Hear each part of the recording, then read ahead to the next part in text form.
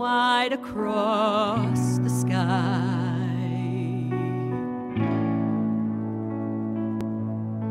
Behold, a love that never leaves us in the night.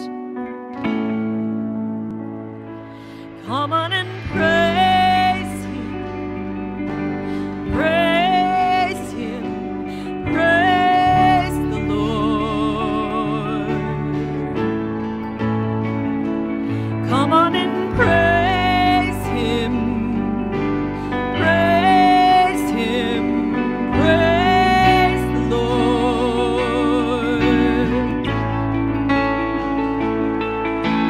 See the mercy of our Savior on the cross.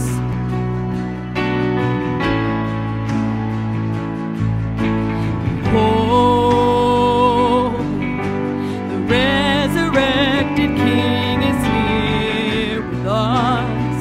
He is here with us.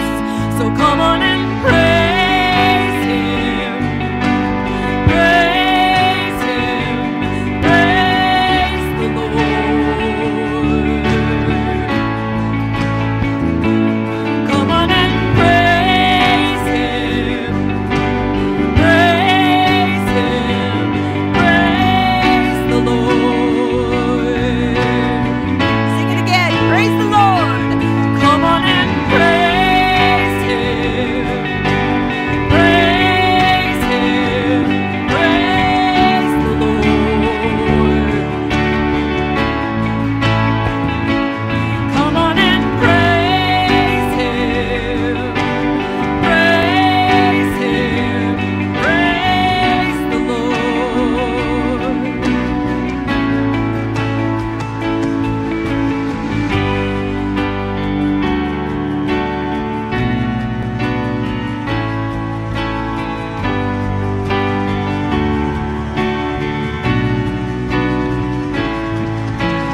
We could sing 1,000 songs, it would only be a start. Our worship like a river, ever flowing to your heart. Eternity will echo with the song of the redeemed. So come on and praise Him. Come on and praise Him. We could sing 1,000 songs, it would only be a start. Our worship like a river, ever flowing to your heart. Eternity will echo with the song of the redeemed. So come on and praise Him. Come on and praise Him. Come on and praise Him. Come on and praise Him.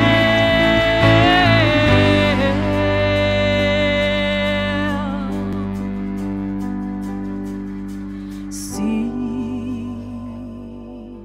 His glory stretches wide across the sky.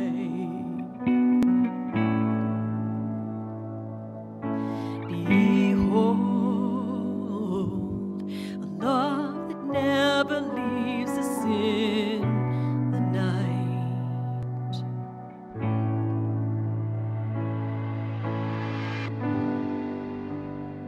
Yes, Lord. Hey guys, Pastor Kell here, just popping in for a few announcements. I understand that it is now after the new year, but guess what? The Christmas season doesn't end until Epiphany, so I got my ugly Christmas sweater on.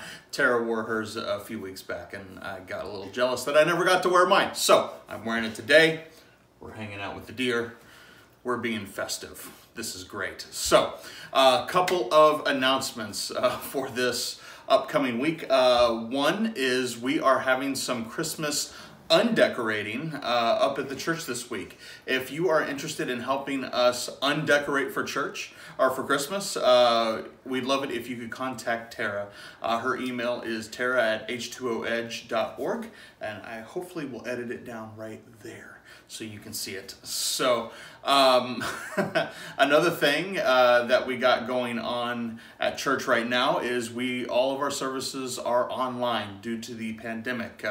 We're hoping to be able to open up again soon, but we don't know when that will be. Right now we're following governor's orders and scientific recommendations, and so we are just going to be continuing on like we are right now. And finally, if you were here last week, you heard this announcement. If you weren't, just so you know, we are not doing children's ministry videos right now at the moment. When we moved over into the calendar year 2021, we no longer have a children's minister position at Water's Edge. It was one of the hard decisions that we had to make financially, but we are hoping to get a couple of volunteers and retool a little bit in the month of January. If you are willing to help us with that, we would love to talk to you. You can email me, you can email Tara. That's all from me, and so now back to the worship service. All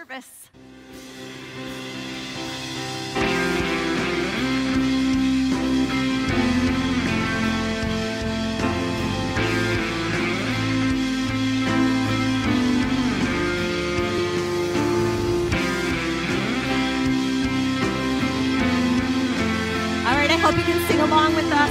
This is Cannons. Falling from the clouds, a strange and lovely sound. I hear it in the thunder and the rain. It's ringing in the skies like cannons in the night. The music of the universe plays. You are holy, great and mighty. The moon and the stars declare who you are. I'm so unworthy, but still you love me. Forever my heart will sing of how great you are.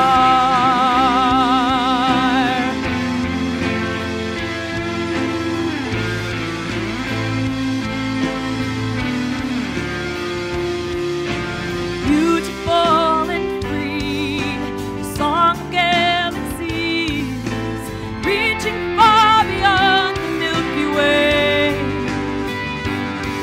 Let's join in with the sound. Come on, let's sing it out as the music of the universe plays. We're singing, you are holy, you are great and mighty. The moon and the stars declare who you are. I'm so unworthy, but still you love me. Forever my heart will sing of you. All glory, honor, power is yours. Amen.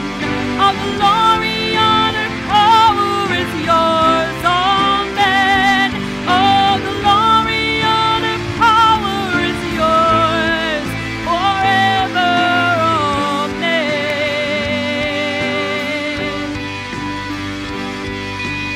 You are holy, you're great and mighty. The moon and the stars declare who you are. I'm so unworthy, yet still you love me. Forever my heart will sing of you. Oh, you are holy, you are great and mighty. The moon and the stars declare who you are. I'm so unworthy, but still you love me. Forever my heart will sing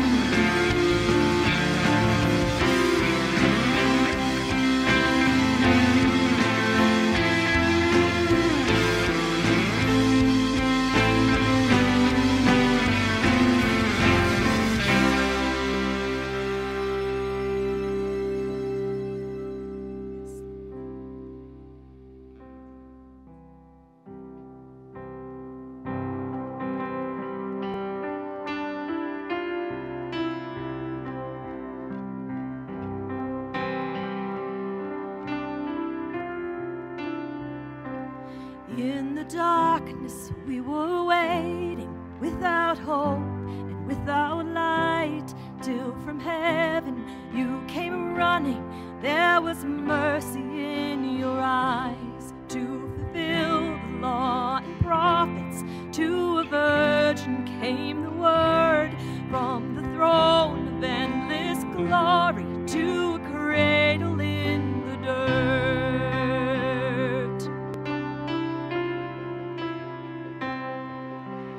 Praise the Father, praise the Son, praise the Spirit, three in one. God of glory, majesty, praise forever to the King of Kings.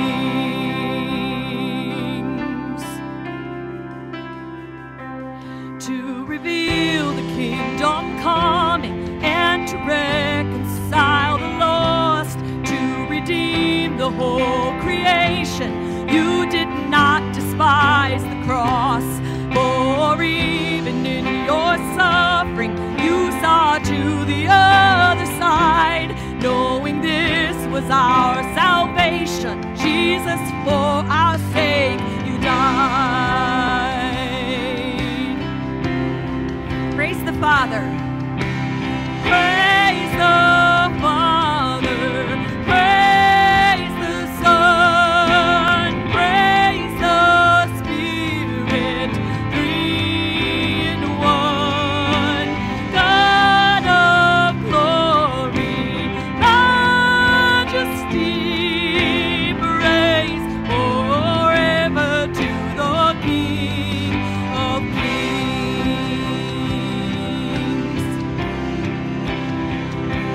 And the morning that you rose, all of heaven held its breath, till that stone was moved for good, for the Lamb had conquered death. And the dead rose from their tombs, and the angels stood in awe, for the souls of all who'd come to the Father are restored. And the church of Christ was born. Let the Spirit live the flame. Now the gospel to the bold shall not kneel, shall not faint. By his blood and in his name, in his freedom I am free. For the love of Jesus Christ, who has resurrected me.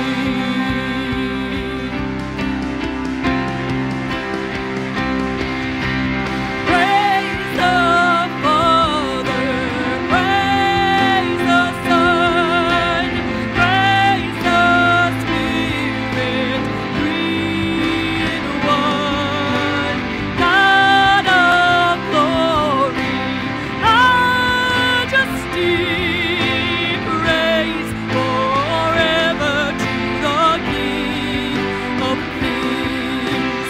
Praise forever to the King of Kings. Yes.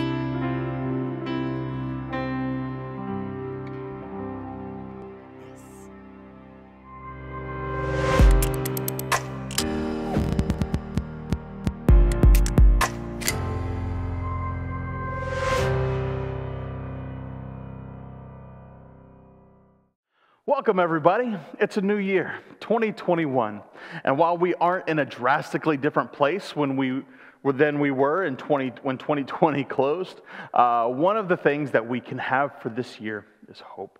Hope that things will be better. Hope that many of the things that we've been dealing with over this last year will maybe begin to ease up a little bit and hopefully go away.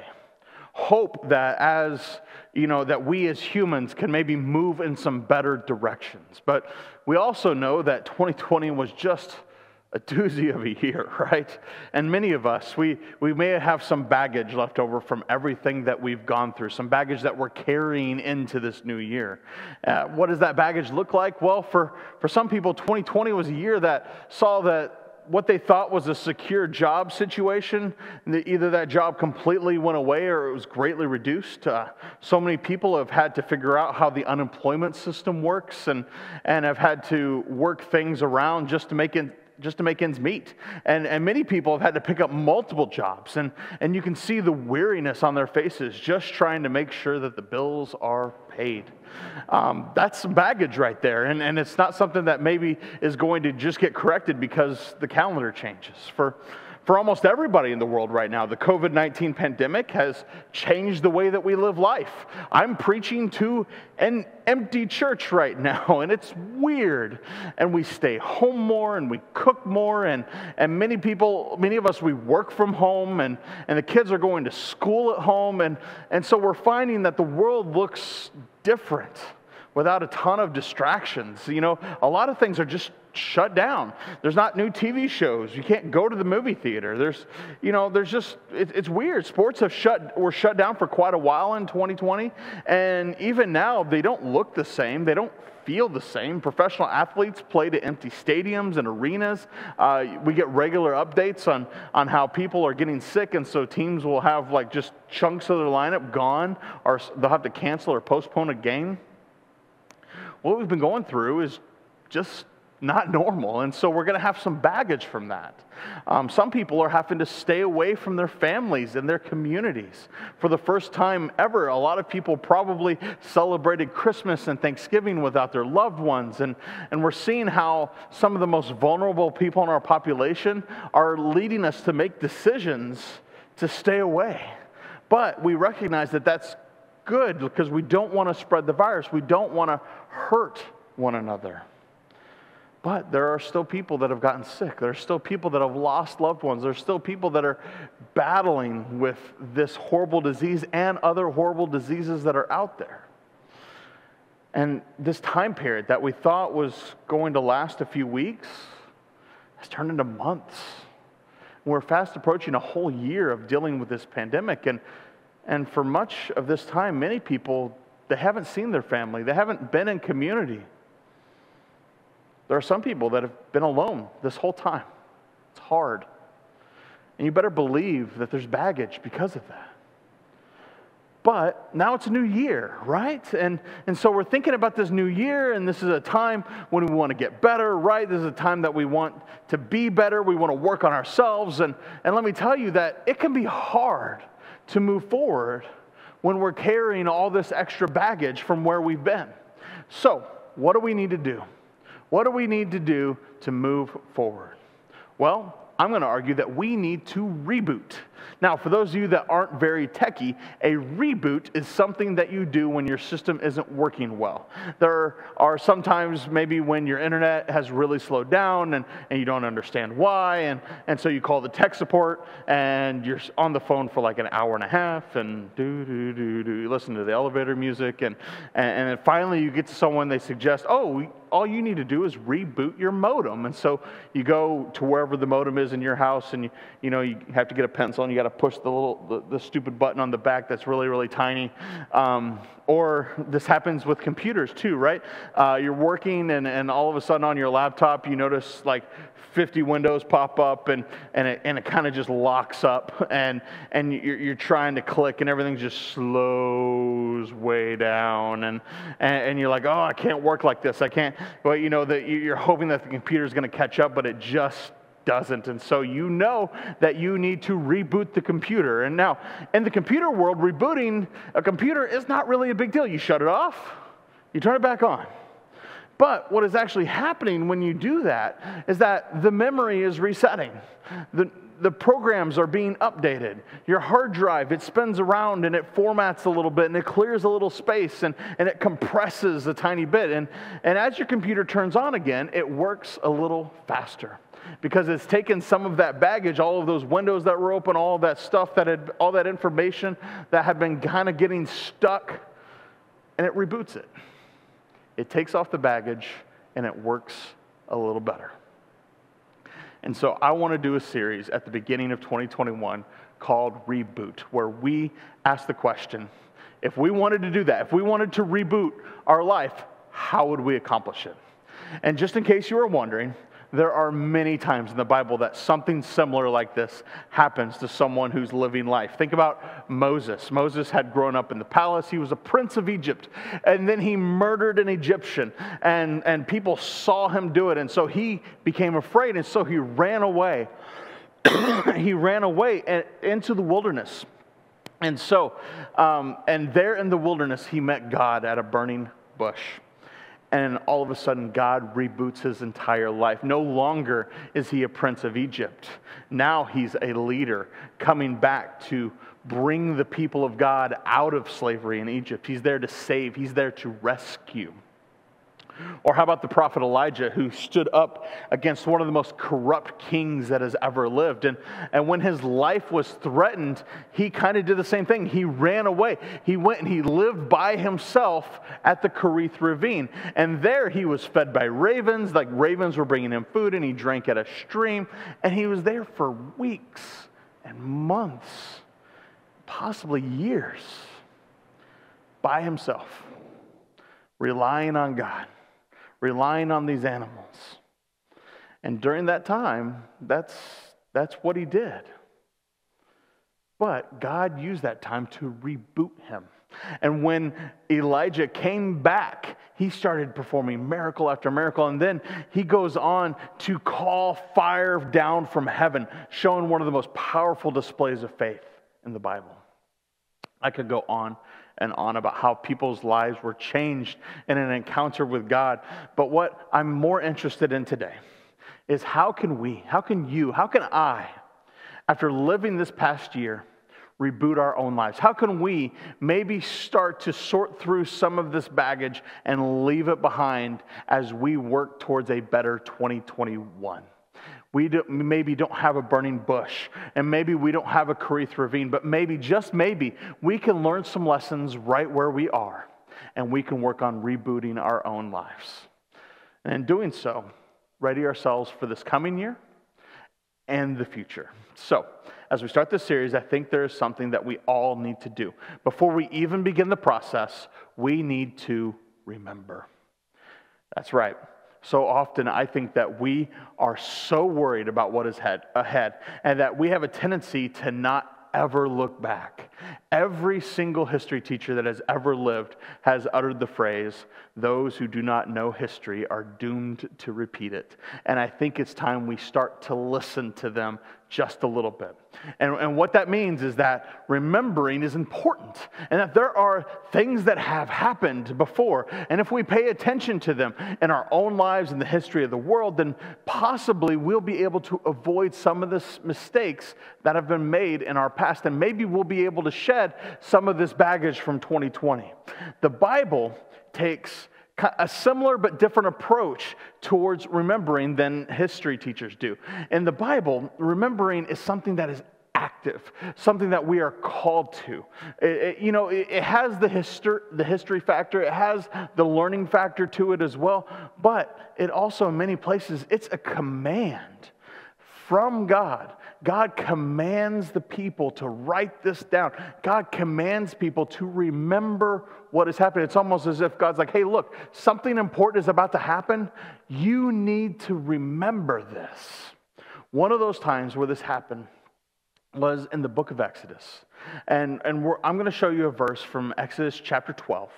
And what is about to happen here is that the end of the 10 plagues in Egypt. You've probably heard the story before where Moses goes into Egypt and he goes up to Pharaoh and says, "Let my people go. Let the Israelites go." They were slaves. They were the Pharaoh's slaves. And so the Pharaoh thought he owned these people. And so Moses goes up to Pharaoh and says, "Let my people go." And Pharaoh's like, "Why should I?" He goes, "Because if you don't, plagues are going to happen. And it's not going to be a good thing." So Moses brings on a plague until the Pharaoh says, no, I don't want this anymore. This is really, really bad. And so Pharaoh says, "Okay, I'll let the people go." And Moses says, "Okay." And then the plague goes away. And then Pharaoh changes his mind. And so this happens 9 times. This has happened 9 times when you get to Exodus chapter 12. And so we get to chapter 12, and there's this final warning. Like, this plague is going to be worse than any plague that's happened before. There's been flies, there's been gnats, there's been locusts, the sun has gone dark, the Nile has turned to blood. But what's about to happen is worse than all of that. Pharaoh, let my people go, or the spirit of death is going to come and visit all of Egypt. And when that happens, the firstborn of every household, the firstborn of every livestock is going to die. And so, the scriptures say that the Pharaoh's heart was hardened, and he said, no, I will not let the people go. And so Moses, being led by God, he goes back to the people, and he tells them, all right, this is what's going to happen. The spirit of death is going to come upon us. And the people are like, oh, what are we going to do? And so Moses tells them what to do. He says, go and sacrifice a lamb. Spread the lamb's blood over the door and have a feast. But in this feast, you got to be ready to go, because once this happens, Pharaoh's going to let us go and we are going to book it out of Egypt. And so, don't put yeast in your bread. You won't have time to let it rise. And so, this is exactly what happens. They sacrifice the lambs, they put it on the door frames, and the spirit of death comes and visits Egypt. And there was a wailing in Egypt. It was horrible. But before this happens, this is what God tells the people of Israel. This is verse 17 in Exodus 12.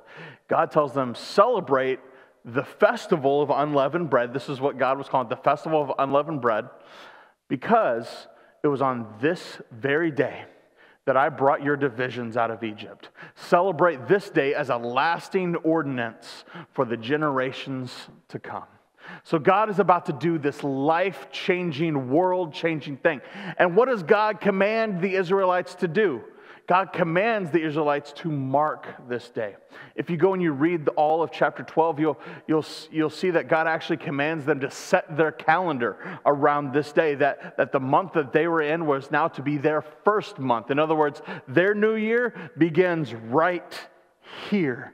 And this day is to be honored. And on this day, they're supposed to celebrate a festival every single year so that they never forget what God did in this moment. Not only is God rebooting this community, but they are called to remember it, to celebrate it, to have a holiday every single year. And what God tells them is that holiday, it's supposed to be remembered as a lasting ordinance.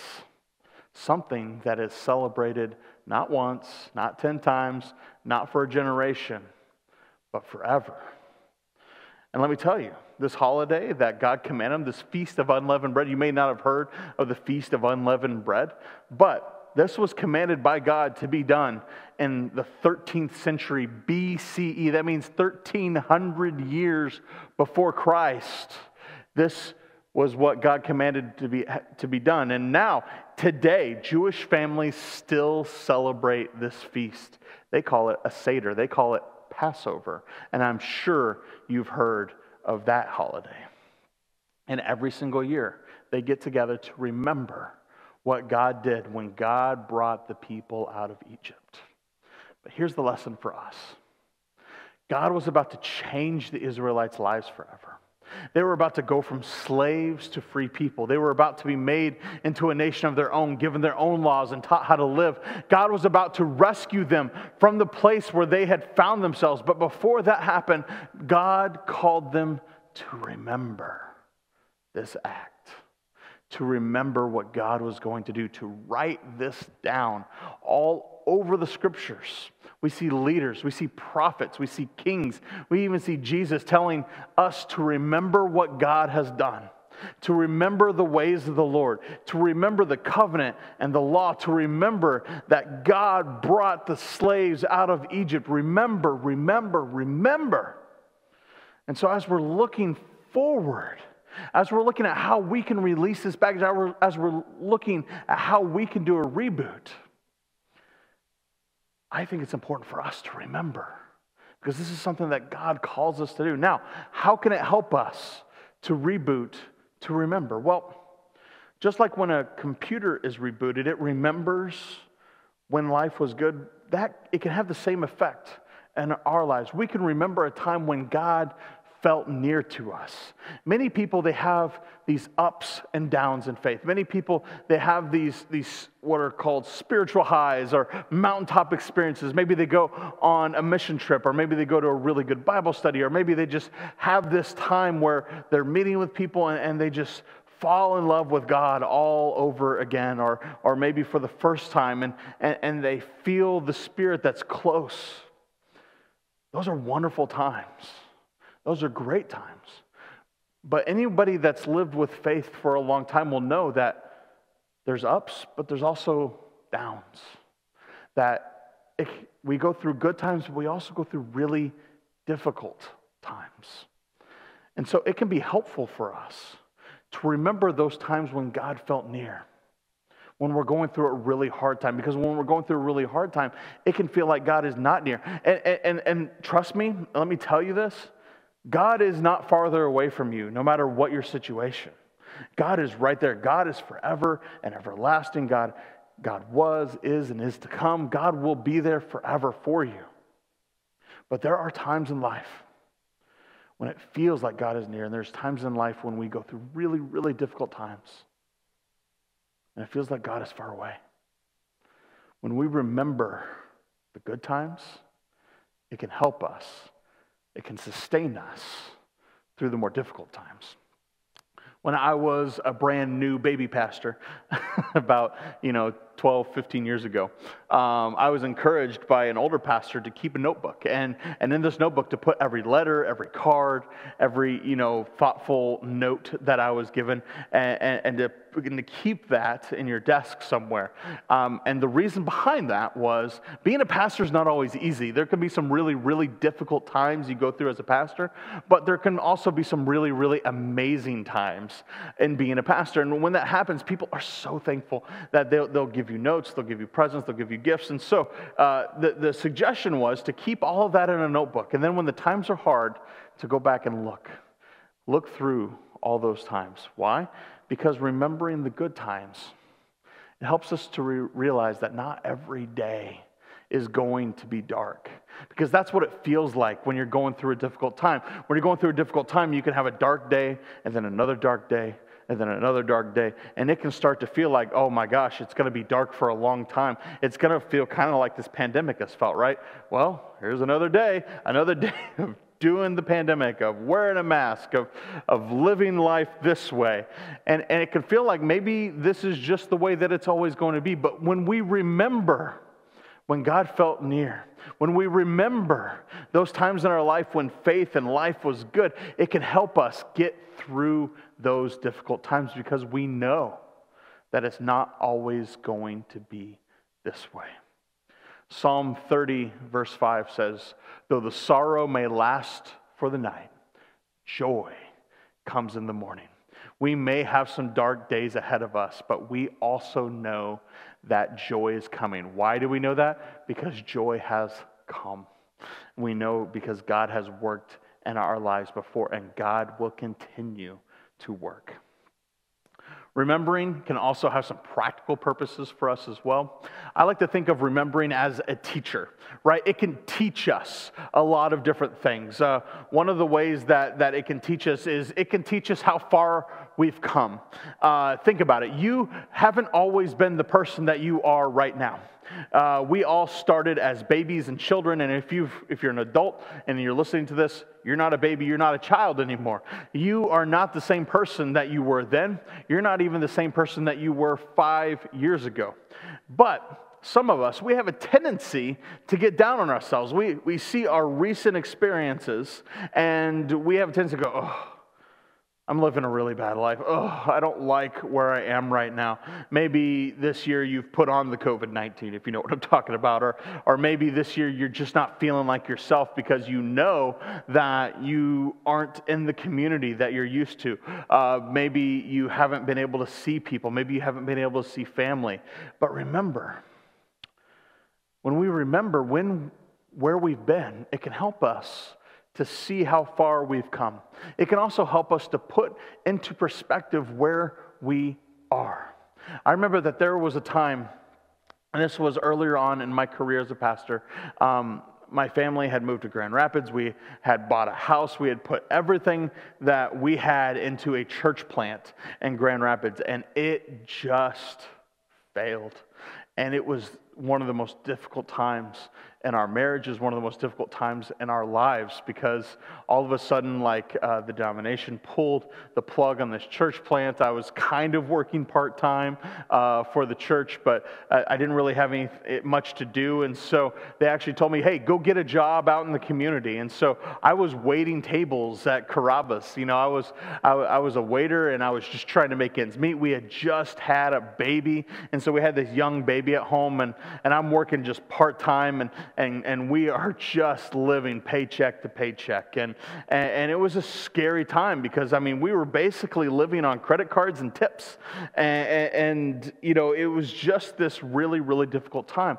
And when I remember that, I remember how far we've come, where we are now, where life is. And I'm sure maybe you have a similar story in your life. Not to say that what we're going through isn't difficult. Not to say that you know, where we are is just roses and sunshine, because it may not be.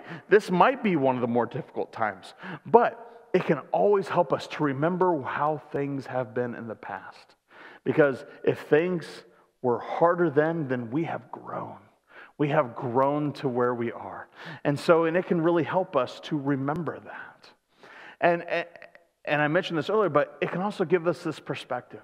It gives us a perspective about where we are today and how today is truly different. We might have a tendency to think of ourselves like be really disappointed about where we are right now, because 2020 was such a difficult year, and it brought so many people down to their knees. But if we look back and we remember what's happened in the past, we have an opportunity to make a fair comparison about what's going on. To give a really silly example, the end of the year in church world means that we take stock of the previous year. And so we review our finances of the previous year. And one of the hilarious things that we're going to do this year is we're going to review church attendance for 2020. And now, in most years, you know, we have a week or two where attendance just really goes down, and, you know, and it's because a snowstorm comes through, like maybe we have a blizzard, and so like we'll have like 9 people at a church service because there's like 1.5 feet of snow on the ground. That happened all that morning, and so the roads are awful, but 2020 is unprecedented. We're going to have, you know, 8 months of closed church, you know, like where people haven't come to the building. And so we're going to have to find new ways to count. We're going to be counting page views instead of handshakes. We're going to be, you know, normally we count the people that come into the building, and we just can't do that this year, because otherwise it's going to look abysmal. And so what we have to do is we have to look back, but then we have to make a fair assessment about where we are. And we do that in the church, but you can also do it in your life. 2020 could have just been the worst year for you. But that doesn't mean that it's always going to be 2020 now for the rest of forever. You can remember 2019. Maybe you can remember a time when life was better. And so, that's kind of the challenge where we are right now. As we're looking at rebooting our lives, as we're looking at kind of taking some of that baggage away, looking back can help us to know what we need more of and what we need less of. Comparing, you know, and taking a real good look at what happened in 2020 and the years previous and where we are today, it can help us to know maybe, okay, I need to do more of this, and I need to do less of this. Now, I don't know what that is for you, but it might be good to really think about it. Now, the last thing that I wanted to bring up today when it comes to remembering, and this is the big one, and what I want to do is I just want to tell it to you, and then I want to break it down. Remembering grounds us. Now, what do I mean by that? I mean, remembering has this way of helping us to feel, helping us to know, helping to surround ourselves with what is true. We've talked about all of these types of things kind of so far in this sermon, but my opinion is that this is probably the most powerful thing that remembering can do. It can ground us in the truth. And we get this from Jesus. We get this from faith. Today, I'm shooting this video. I'm not on the stage. The stage is kind of over there. I've actually pointed the camera into the corner, and if you'll notice, I'm in the corner because this is the table. This is where we do communion. And I wanted to use this backdrop today because in so many ways, communion is the perfect example of what the power of remembering can do in our lives. Communion is this thing that grounds our faith. And it's the one thing that if Jesus was really serious, he outright said, do this in remembrance of me. Every time we go through the liturgy of communion, we say these words. We say, on the night in which he gave himself up for us, Jesus took the bread. He gave thanks to God. He broke the bread and gave it to his disciples. Take, he said, eat. This is my body, which is given for you. And then hear the words of Jesus. Do this in remembrance of me. And when they ate, he took the cup. And he gave thanks to God again, and he gave it to his disciples and said, drink from this, all of you. This is my blood of the new covenant, poured out for you and for many for the forgiveness of sins. Do this as often as you drink of it in remembrance of me. And then we all say this together. We say, in remembrance of these your mighty acts in Jesus Christ, we offer ourselves in praise and thanksgiving as a holy and living sacrifice in union with Christ offering for us. In other words, we are remembering what Jesus did for us. When we take communion, we are remembering that something that actually happened. Words that Jesus said to his disciples. We are remembering, what Jesus was teaching them in those private moments and what he was doing. And you got to realize that they were remembering themselves. They were a part of a Passover meal. This was a Seder meal that they were celebrating. Remember that passage from the Exodus that we talked about where they're supposed to remember this in perpetuity? That's what's going on at the Last Supper. And so at the Last Supper, Jesus, he takes these familiar things that they would have known from their childhood, this bread and this wine, and he gives them new meaning. This bread that was supposed to represent the bricks that their ancestors made, no longer would it represent bricks. Now it represents sacrifice, his body that is broken for you.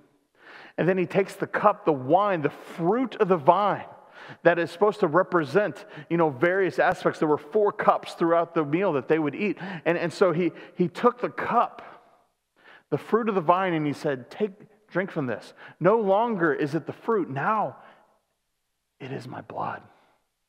And this blood will cut a new covenant between you and me, between God and us.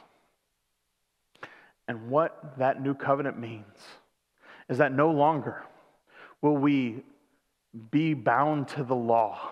No longer will we be under the covenant that focuses in on following the rules and sin and covering that sin. No.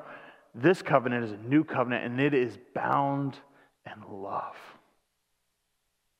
It is bound in faith. And notice he doesn't point people away. He points and he says, do this in remembrance of me. Jesus points his disciples to himself. When we take communion, we remember the mighty acts of Jesus. We remember the sacrifice of Jesus for us on the cross. We remember the power that he had, but then laid down so that we might have life. Friends, can I just tell you, I miss meeting together. I miss you. I miss the community. I miss the shaking hands, the coffee, everything. I miss the breakfast, the conversations. I miss taking communion with you. But one of the things that we can do is we can remember. And I would argue that this is probably one of the most important things that we can do. As we're looking at shedding baggage, as we're looking at 2021, as we're looking at moving forward, I would argue that we could all use a healthy dose of remembrance in our life. And I pray that as we remember, as we celebrate our faith, as we are still in the midst of the Christmas time, celebrating the birth of Jesus, I pray that you would be grounded in the remembrance of what God has done for you, and of the love and the grace and the peace of Christ that surpasses all understanding. And so this week, here's my challenge for you. Take some time. See if you can find some time by yourself. If you have some journals that maybe you've kept over the years, now would be a good time to maybe go back through those journals and read about where you've been and what you've done. And if you don't have journals, that's okay. Go back and remember your life. Go back and remember. Maybe some times where God was there and maybe you didn't even realize it. Go back and remember how God has worked in your life. And then come back next week as we learn more about how to reboot ourselves for 2021. Will you pray with me?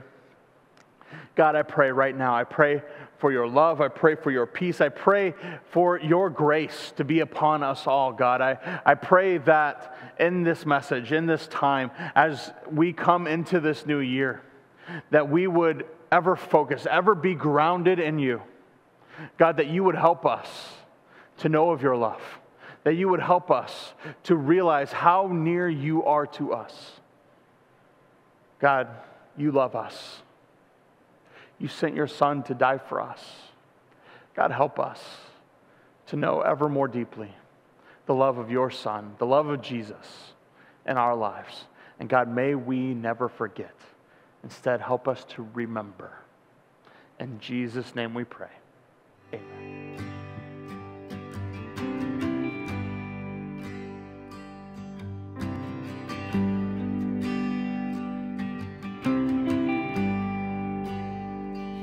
Love you, Lord.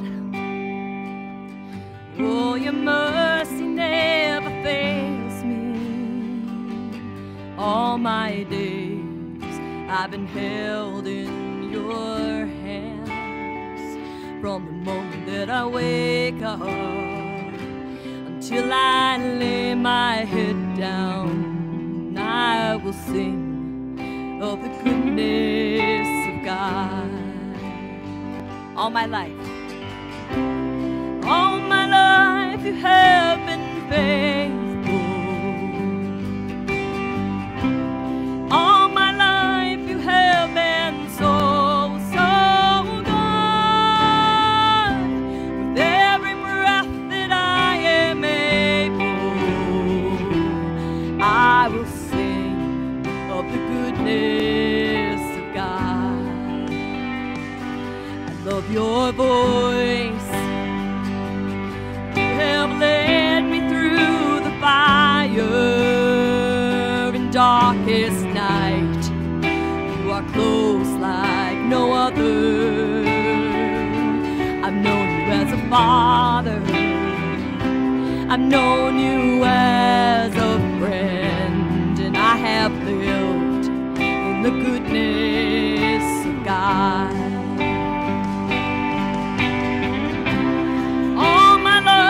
You have been faithful. All my life you have been so, so good. With every breath that I am able, I will sing of the goodness of God.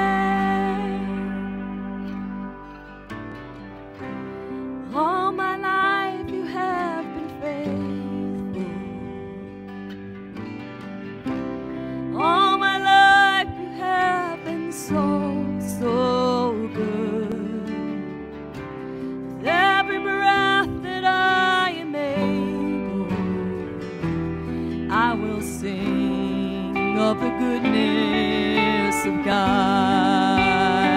Yes, we will, Lord. All my life you have been faithful. All my life you have been so, so good. With every breath that I am able, I will sing of the goodness of God. I will sing of the goodness of God.